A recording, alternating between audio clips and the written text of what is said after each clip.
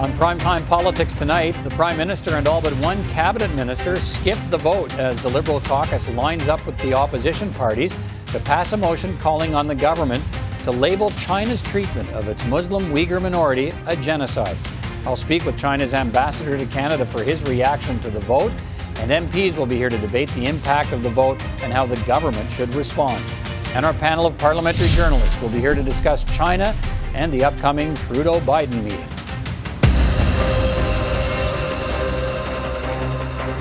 And let's begin tonight with that key vote in the House of Commons earlier this evening and a remarkable scene as Liberal MPs joined with the opposition parties to pass a motion by a vote of 266 to 0, calling on the Trudeau government to call China's treatment of its Uyghur minority in the western Xinjiang region a genocide.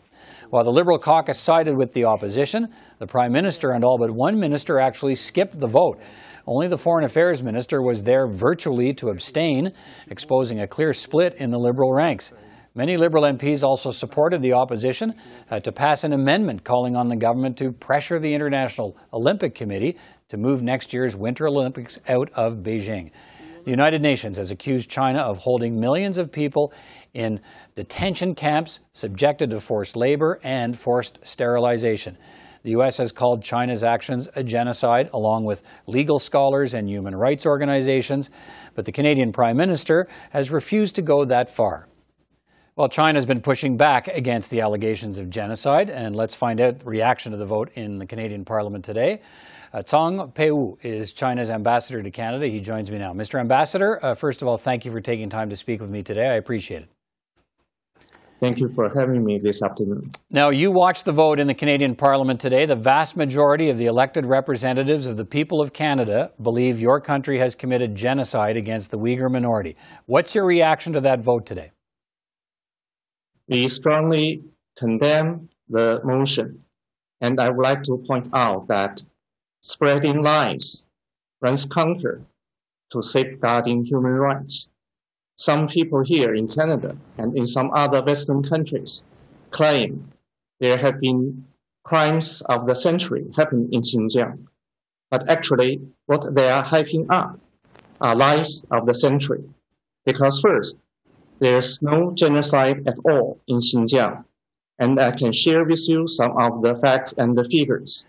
Well, over the past 60 years, the life expectancy has risen from 30 years to 72 years, and the Uyghurs population from 2010 to 2018 has increased by 2.55 million, from over 110 million, from over just 10 million to 12.72 million. So that's an increase of 25%.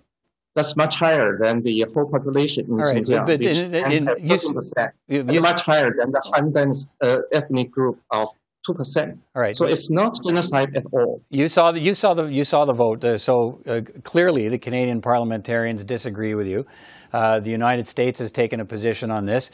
So I'm not sure you and I are going to relitigate exactly what's happening to the Uyghurs, because I think there's lots of world opinion that's clear on that, and you dismiss that, I know.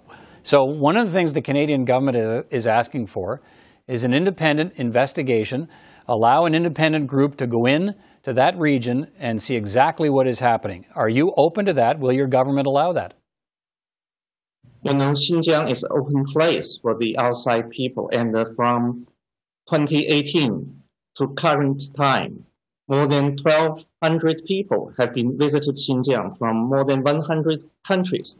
They compose of diplomats, journalists, representatives with religious groups, and they saw with their own eyes what's happening in Xinjiang actually is thriving prosperity. Right, but you know the criticism, Mr. Ambassador, is that those people have been... For the UN, that someone claimed that UN High Commissioner for Human Rights should be there. And actually, we extended invitation to the Human Rights High Commissioner long ago. And we are having this kind of communication with the office. Okay, I would like to suggest that we welcome people to be there. Okay, let me come back to if I can, Mr. Ambassador. Can I come back to the vote today? The Prime Minister and his cabinet, they did not vote. They abstained from the vote today. Does that make a difference to you that this vote is not endorsed by the Prime Minister, or do you view this as a decision taken by Canada, whether the Prime Minister's backed it or not? I think the most important thing is for the Canadian side to stop interfering in our internal affairs under the pretext of Xinjiang-related issues and correct mistakes. And also they should discuss bias and prejudice and to respect facts so as not to further damage our bilateral relationship. Right, but people in this country believe that Western democracies don't just have the right, they have an obligation to interfere in the affairs of other countries if they think human rights are being sacrificed, or if, in this case, the Canadian Parliament has said a genocide is underway. What do you say to that? Because I believe when it comes to a human rights issue, it's the people of the country concerned which has the best say. So for the Chinese people, they are in the best position to judge the human rights record, whether it's in Xinjiang or elsewhere in China. And we are in the best stage of human rights in the history. And that's also I think, proved by those people in China, because for many years, when it comes to the polling from international bodies, more than 90% of the Chinese people surveyed, they have high regard for the central government of China. Okay, let me come back. The number are even more than 95%. Okay, so that's a true figure. And for people here, they should reflect on the human rights situation here in Canada and in other Western countries, like the suffering of the indigenous people in the past. Do you, so let me come back to, are you saying you would be prepared to allow a delegation of Canadian experts to go into Xinjiang and examine what is happening there? You are open to that? We welcome those foreigners with the idea of objectivity to be there to judge and to see for themselves. But we do oppose someone who has been trying to use the issue to smear China. And so for those who hold the view that China is guilty, even before they have been to Xinjiang, that's very dangerous. And okay, so that sounds, so you're saying no to a Canadian delegation? I think if they are open-minded and with objectivity, certainly we welcome not only from Canada people, but elsewhere. And as I told you, from more than 100 countries, a lot of people have been there and they have been given high remarks. What are your expectations now of the Prime Minister? So we have a motion passed by the Canadian Parliament, but as I say, he and his cabinet abstained. What do you expect now from Justin Trudeau? How do you think he should respond to this motion? What I believe that is to urge the Canadian side to respect facts and to discuss bias and prejudice and to stop anything that further damage our bilateral relationship. Let's talk about that. That's because that may be the most important part of our conversation. How will the vote taken in Parliament today affect Canada's efforts to win the release of the two Michaels, Michael Spavor and Michael Kovrig? Those two Canadian citizens, as you mentioned, the relevant Chinese authorities are handling the case independently and in line with our laws. So they have been detained and prosecuted because of the crimes, suspected crimes, undermining China's national security. So that's the facts, So there's nothing like arbitrary detention. But when it comes to the monumental incidents, that's really arbitrary detention because she was detained while she was breaking no Canadian law at all. Okay, but so will the vote in the Canadian Parliament today hurt the chances of release of the two Michaels? As I just mentioned, the relevant authorities, the judicial organs in China, are handling the case according to law, and they will continue to do so independently. Should Canadians expect retaliation from China for the vote today? Certainly, we will take resolute measures to safeguard our national security, sovereignty, and development interests. And for those efforts which are aimed at disrupt our development, whether in Xinjiang or as a whole in China, they will be doomed to fail. And also I want to point out, because there's some part of the motion related to the Winter Olympic Games in Beijing. We firmly oppose that as well, because it demonstrates once again that some people here in Canada and in some other Western countries are politicizing the issue of the Winter Olympic Games. And that's also against the charter of the Olympics. And I think for Beijing Olympic Games, it won high recognition from the international community, including IOC. And even here in Canada and in the United States, the relevant committees are supporting that event. We will have to leave it at that, Mr. Ambassador, but thank you for your time today, and we'll talk again. Take care, sir. Thank you. So that is the response from China to the passage of the motion in Parliament today, calling on the Canadian government to recognize China's committing genocide against its Muslim minority Uyghur population. From China, condemnation, a rejection of the notion that Canada could send in its own delegation to verify the accusations against China, and hints at retaliation. So what changes with the passage of the motion today? Let's bring in three members of Parliament to debate that. Rob Oliphant is the Parliamentary Secretary to the Minister of Foreign Affairs. Eric Duncan is the Question Period Coordinator for the Official Opposition Conservatives, and there were lots of questions about this today. And Jack Harris is the Foreign Affairs Critic for the NDP. Good to see you all, gentlemen. Mr. Oliphant, let me start with you. I'll come back to the response from China in a moment, but let me start with the vote today. You supported this motion, and I have to be honest, I can't remember the last time I saw a caucus completely at odds with the cabinet on an issue. So what does this vote say about the divisions in the government over how to deal with China? I wouldn't say that was the case at all. The cabinet members did not vote against this motion. What this was about today was a free vote.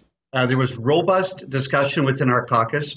We have been talking about this issue for some time, and people have coalesced around the idea that it is a good thing to raise the concerns that Canadians have about their about the way China is treating minorities, particularly the Uyghur population at this point. But a lot of this, a lot of this is about optics too. Only Mr. Garneau even showed up to abstain. The rest of cabinet didn't even show up for the vote.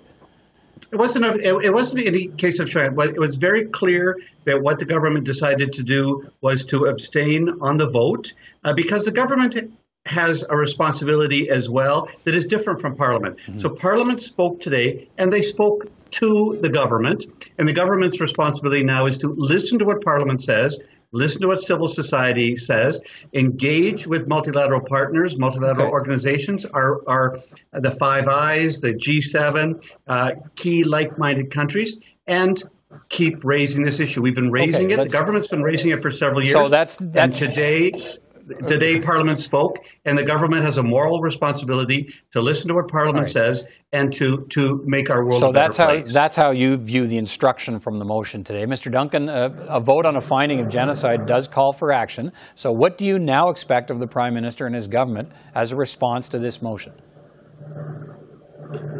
We're very disappointed in terms of the cabinet not being there for the vote today. I like the fact and I respect the fact that the vote was unanimous, but the simple fact that the cabinet decided not to show up in abstention is in opposition to it.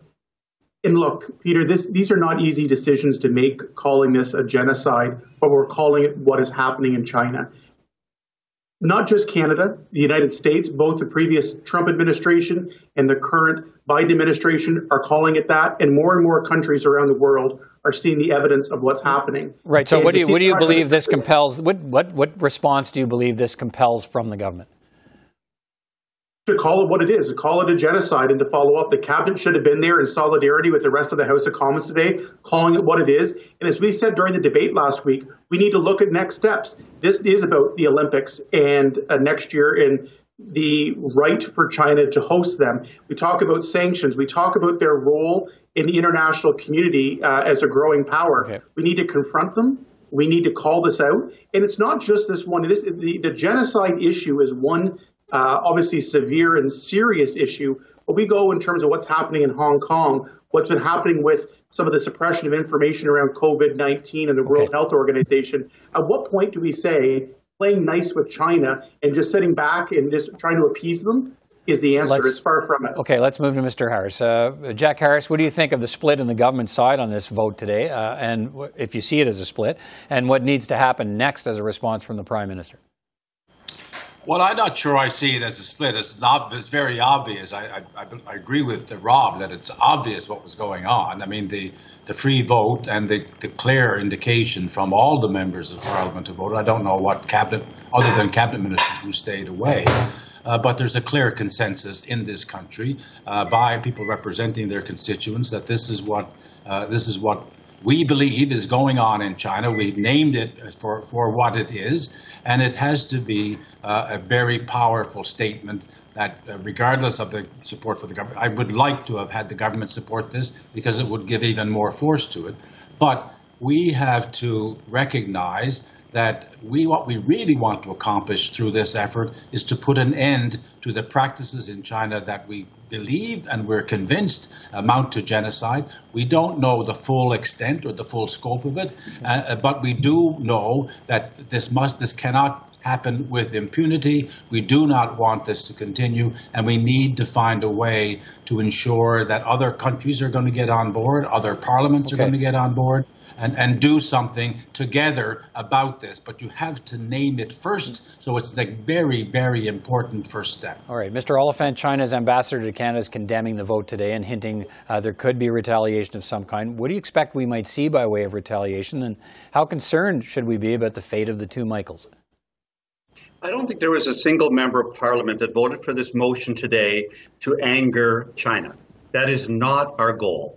Our goal is not to make an enemy. Our goal is to encourage China to do the right thing and to hold up human rights for their whole population. For them to live up to their international obligations, to protect minorities. It's to follow international rules-based order. That is our goal today. Our goal isn't to anger right. But anybody. when the ambassador accuses the critics of spreading lies, it doesn't sound like you've made anything but an enemy there. Well, China will go through this process. Absolutely. I've read enough and I've spoken to enough Chinese officials to know that they will go through this process. And today what happened was Canadian members of Parliament stood up for their constituents. And that's our responsibility as MPs. But it's also the government's responsibility to ensure that we do this with multilateral institutions, with bilateral partners. And right now, the Conservatives are proving that they're not fit to be government. That's what they're proving. There is a certain diplomatic, international rules-based order set of methods that governments need to do, and that's what Prime Minister Trudeau and his cabinet are doing today. Mr. Duncan, I think everyone... They will listen to Parliament. They'll listen to Parliament, Mr. Oliphant, and then they will move out. Mr. Duncan, I think everyone acknowledges this is a delicate diplomatic situation with the detention of the two Michaels. How concerned are you that this motion will damage the efforts to free those two men? Well, I'll go back to Rob's point. The irony is today we led with the Opposition Day motion. We are the one that brought the Liberals to calling it what it is. So with all due respect, I think being in government is showing leadership. And I think the fact we put this motion on the table, we had a debate last week on this and we had the vote today, I think will speak for itself. Regarding the two Michael situations, I agree. I think everybody's thoughts, I know my constituents in Eastern Ontario are the same way of the situation, the ongoing situation with the two Michaels. And I agree with what Rob said, though. This is not about angering China, but it's letting China know, the Communist Party of China know, that we are aware of the information, we are aware of the injustices happening in the country, and that we need to take a tough approach to say, look, the U.S. administration, the UK government, different countries around the world are doing this. Canada needs to join that course. Right. The status quo is clearly not working. Mr. Harris, the ambassador did seem to suggest that the two Michaels situation would follow the normal course of the Chinese justice system there. He seemed to at least in some measure, de-link the vote from that today. But I know you said that parliamentarians hope this will draw other nations into making this same declaration or into putting pressure on China to let independent observers into the region. Is there a retaliatory danger, though, to Canada in being out in front on this, and should that matter? There is some danger, clearly, and I'm glad to hear that this being de-linked from Michael Spavor and Michael Kovrig's fate. That's another issue that has to be dealt with between the parties, and we're hoping that there will be a solution to that. But the follow-up has to be, if the ambassador said, believe you said at the beginning, that he wouldn't want a delegation from Canada to come because they've already made up their minds, etc. that seems to me that if someone hadn't made up their mind, they'd be willing to have them go. Well, then that's exactly what we want. We want an independent investigation to take place. If they say this is not happening, well, then they should be willing to welcome that, and we need to encourage them to do that. So this is about trying to find a solution that's going to change the course of what is going on, and make sure that what is going on that's been identified cannot occur with impunity, and that will not be allow or encourage other nations to follow the lead in adopting similar practices. All right. That's what this is about. All right, gentlemen. Look, it's as I said, it can be a very delicate situation. It's a major story that we are following in politics in this country today. And thank you all for giving us your perspectives. And we'll have a chance to discuss it again, I'm sure. Thank you all. Thank you.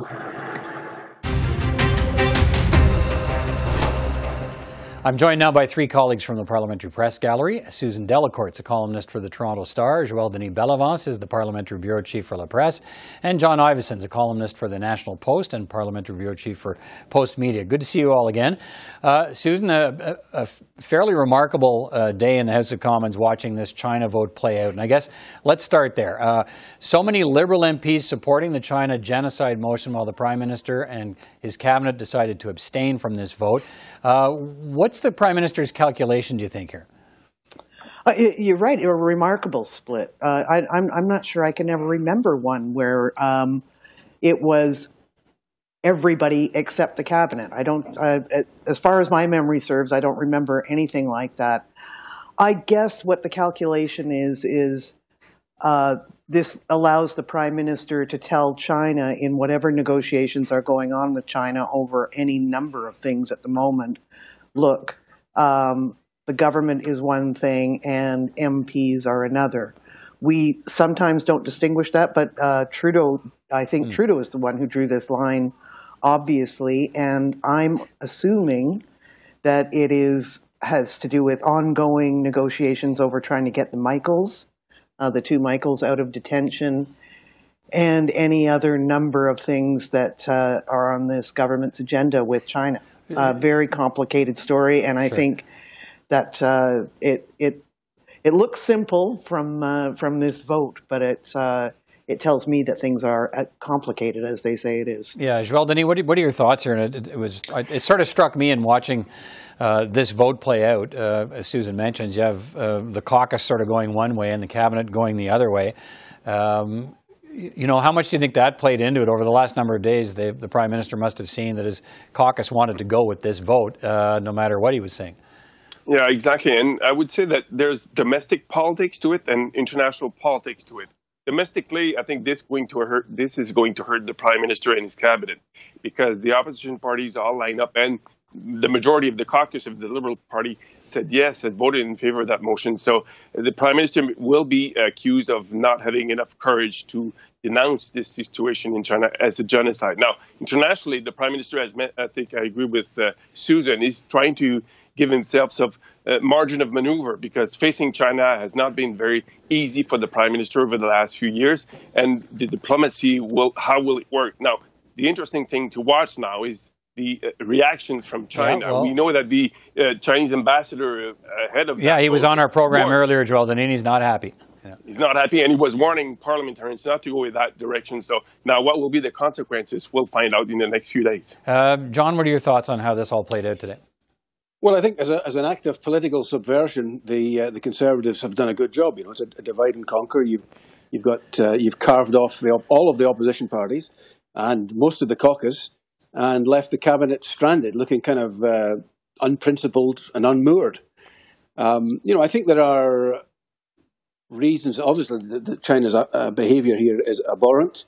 I mean, there is clear evidence of sterilisation, which fits the bill as far as the UN definition is concerned. It means that you're trying to stop births in a given ethnic group. But at the same time, from a diplomatic point of view, I can understand why Trudeau's done what he's done. I don't think, from the Michaels' point of view, that it would be productive. But I also think, you know, what next? You have levelled the charge, the ultimate charge. You've essentially gone nuclear in diplomatic terms, by levelling the charge of genocide. Most times genocide is levelled against when there's clear evidence of mass murder in the cases of the Holocaust, Rwanda, Bosnia. That's not the case here. And I think if you do level the charge of genocide, it does lead to the question, well, what next? What are you going to do? It suggests you cannot, you've got to level severe penalties, and it suggests you cannot deal with the Chinese. Yeah. And I think in the 21st century, not dealing with the Chinese is not a realistic proposition. All right, let's move along, but I think to another story that's we're following. Susan, Justin Trudeau and Joe Biden will hold a virtual meeting on Tuesday, and I suspect the China genocide issue will come up along with request for U.S. help in securing the release of the two Michaels from China. What else is Justin Trudeau looking for from Joe Biden out of that meeting? Oh, I think there's a number of things that we've already seen that Joe Biden is supposed to be our friend, but he's got this Buy American philosophy and approach that is not helpful to us. Keystone, that's a lost cause. I take it that when I was talking to PMO officials over the weekend, they said energy will come up, but I don't think Trudeau has already spoken twice to Joe Biden about Keystone. Biden's made his decision on that. That's gone. So, but I do expect climate to play a huge role in this. I think definitely the idea that Canada and the United States have got to work together on COVID and COVID prevention more than they have been. I think, but the real objective for tomorrow's meeting is to set a tone, is to show that the Donald Trump days are over. Whether they do that really directly or with sort of subtle nudges here and there, but I think it's to say this is a brand new era in Canada-U.S. relations. Joël-Denis, do we need to hear more than that from this meeting? I mean, there's a lot at stake for Canada, but I guess I'm wondering whether we've seen any indication yet that Joe Biden is better for or will be better for Canada than Donald Trump was. Well, that's a good point. And last week, remember that Mr. Biden participated in a G7 meeting and also a multilateral meeting with European countries. And he said Washington is back. And one way to pursue that message is to work closely with Canada, which has been historically the U.S. most closely ally. So that will signal that Washington is back working closely with Canada. Out of that meeting, a few things that you should expect, Peter, is the following.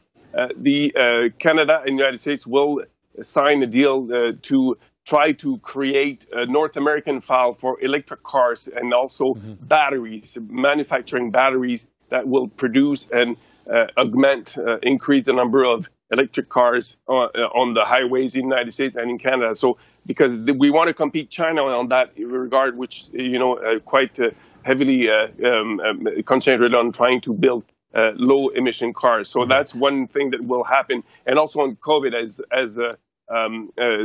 Susan noted, we want to work more closely with the United States on COVID vaccination campaigns and all that. So whether Michigan, the Pfizer plant in Michigan will be raised, that remains to be seen, because we could use more vaccines, obviously, from the United States. Although so far Joe Biden's position has been to follow Donald Trump, John, and say you can't have any of the vaccine produced in the United States yet. What are you watching for out of this meeting, John? Well, I think it will be a relatively comfortable meeting for Trudeau. I mean, it's I think a good thing that it's the first one-on-one meeting.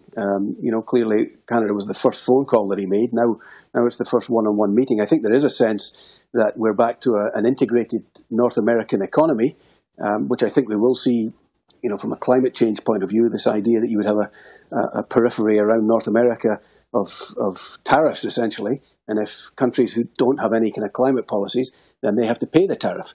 I think by American, we might see some sense that, supply chains are so integrated that you can't just cut off at the border and say that goods coming from Canada will be subject to some kind of tariff or favoritism towards American companies. I think the integration is such that some kind of deal, the same as Harper and Obama struck, which essentially allowed the supply chains to continue regardless of Buy American. So I think it's all going to be positive. I don't see any areas of negativity unless there is some kind of vaccine diplomacy is played, and America starts to say that some of the suppliers who we've signed contracts with will not be sending vaccine to Canada. That might be one imponderable. All right. Look, we have lots to keep an eye on tomorrow. Thanks for your time today, and we'll be in touch again. Take care, everybody. Thanks, Peter. Thanks, Peter. That's our program. Thanks for watching.